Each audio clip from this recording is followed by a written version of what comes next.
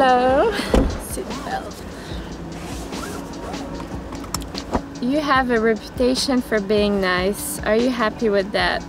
Yes, you know, I try to be a good person on and off the court. For sure, when you step on the court, you put your game face on and you want to play your best and fight for each point. And off the court, you know, you just gotta be, you know, yourself. You gotta be nice and not think you're superior and put others inferior. You know, we see that a lot in every day. So, how often do you meet someone who is disappointed when they realize you are not Caroline Wozniacki?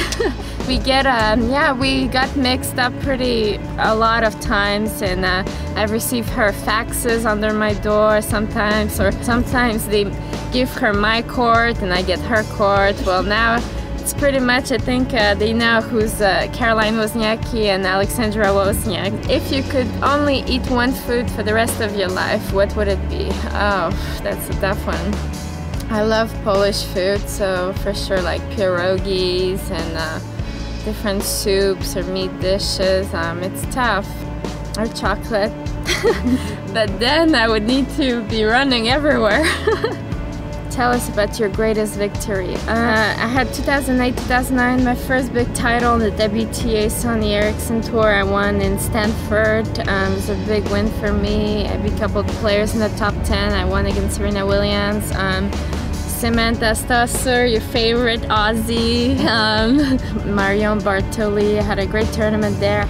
I was the first woman from Quebec to be in the top 50. Share with us a childhood memory. When I was little, my first tournament that I've been to, and I was back like 4 years old, 5, like flashbacks, and that year was the guys tournament. So I remember I was so excited to get Patrick Rafter, you know, autograph and all that, and yeah, he was, you know, good-looking dude, and you know, the girls were after him, but he played really great. How important is it to be number one? Well, I think I would let Caroline Wozniacki answer that question. I'm still not there, but I think, yeah, it's a dream for every girl to be number one in the world, but for me, it's just a number. I mean, for me, my dream is to win a Grand Slam, so I'm really, you know, trying to focus on that. Thank you!